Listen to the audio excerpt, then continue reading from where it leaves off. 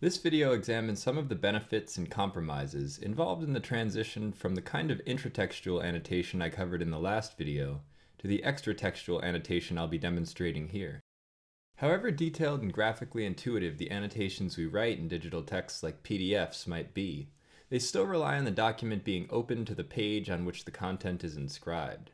This kind of intratextual annotation sacrifices the ability to organize citations from a variety of sources under coherent categories, which limits our ability to compare multiple citations across works, as a more comprehensive historical survey might require. Here's the citation tree I made while studying for my comprehensive exams, trying to balance the close intratextual reading I had been doing with the need for broader extratextual comparison. Currently, it's collapsed to the first level of the hierarchy, the titles of the literary and theoretical reading lists I was responsible for. Clicking on either of the plus buttons will expand the lists individually. To expand them all together in OneNote, I use the Shift-Alt-2 command, 2 designating the second level. This shows the various authors on each of the lists. Shift-Alt-3 reveals each of their works. Some 20th century American novels, theories of modernity and postmodernity, structuralism and deconstruction, historical materialism, technology, and memory. Shift-Alt-4 opens the work-specific themes I created to sort the various quotations from each. I was able to sort all of the citations from Faulkner's Absalom, Absalom into a dozen or so thematic categories having to do with narrative, domestic space, race, memory, and various forms of sexuality. For the theoretical work of Paul de Man, these themes were more invested in the various tropes and genres he interrogates, along with his reflections on methodology, pedagogy, and politics. Some of these themes are more or less equivalent to the individual essays within each work, but I generally try to juxtapose different formulations of similar ideas that appear throughout several essays. Here is a recent collection of essays on Paul de Man grouped by the contributors. As nice as it would be to cross-list J. Hillis Miller's thoughts about theotropism under the corresponding theme from Allegories of Reading, or vice versa, manually maintaining and syncing multiple instances of citations across themes proves more difficult than it's worth. I had to limit each instance of a quotation to one thematic heading, so that I would be able to differentiate citations from primary and secondary sources. Returning to Absalom, Absalom, we can see the fifth level of the tree, on which the quotations are grouped under each theme, and the sixth, where I add any additional notes that were not implicit in the theme itself, since the structure of the tree requires the subordination of citations and annotations alike. I was surprised by the thematic flexibility and clarity gained by making these difficult choices. A large number of thematic subdivisions applied to a larger sampling of citations allowed for a more concrete negotiation of the conceptual territories involved in each. The citation tree not only forced me to prioritize themes that would easily translate into exam essays, it also required me to justify the inclusion of passages I felt were important despite their lack of exam relevance.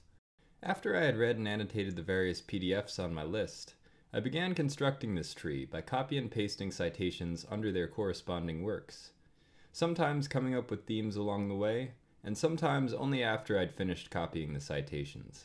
Selecting passages that span multiple pages, like this opening passage from Absalom, Absalom, actually isn't that easy using a mouse. I usually begin the selection with a mouse, drag it to the end of the page, and then hold Shift and hit Page down until I reach the desired end page, then backtrack with the directional arrows, still holding Shift, until I reach the desired endpoint. With the passage copied, I can paste it into an entirely new theme for the novel, or a pre-existing one. This theme about Sutbin's house as a work of art works well enough for now. I'll create a new line indented to the sixth level, and paste the passage. This reveals a few errors in need of correction. Any characters or words misread by the OCR I used are now apparent, and the relationship between line and paragraph breaks must be restored. This doesn't always happen, but it can be a real pain when it does, especially for longer passages. Rather than using the mouse to reconnect broken lines, try using the same keystroke. Here I'm holding down Control and hitting the down arrow to reach each new line, the left arrow to reach the end of the previous line, the delete key to join them, and space for space. I'll keep doing this until I reach the actual end of the paragraph, and then start again from the next. You can see why it's always nice to have a facsimile PDF available to cross-reference while correcting digital type. Once I've finished formatting the paragraphs, I add the page range and finish correcting the other OCR errors, fixing phrases in italics that were difficult to read, adding italics where they were not recognized, adding dashes that were mistakenly read as paragraph hyphenation. Unfortunately, maintaining the various paragraph breaks within longer citations makes it more difficult to tell where each citation ends, and to quickly select and organize entire citations by dragging them. If I were editing this tree in Word instead of OneNote, I might compromise by using the manual line break instead of the paragraph break, which I can see when I display the formatting characters and type Shift-Enter. But this is hardly an ideal solution. The meaning of intratextual PDF annotations is more easily inferred from the immediate visual context of the page that contains them, which is scrollable and thus more or less continuous. Copying these citations into the citation tree, however, means severing and defacing their contextual relevance. In order to preserve some of this context in the citation tree, I generally had to include the whole paragraph or passage of which the annotated phrase was a part, and then recreate emphasis using bold, underlines, and highlights. This did not work anywhere near as well as the highlights in Acrobat, which could be annotated and displayed more precisely. Comparing intratextual and extratextual forms of annotation, we must conclude that neither successfully balances the complexity of themes and the nuance of citations.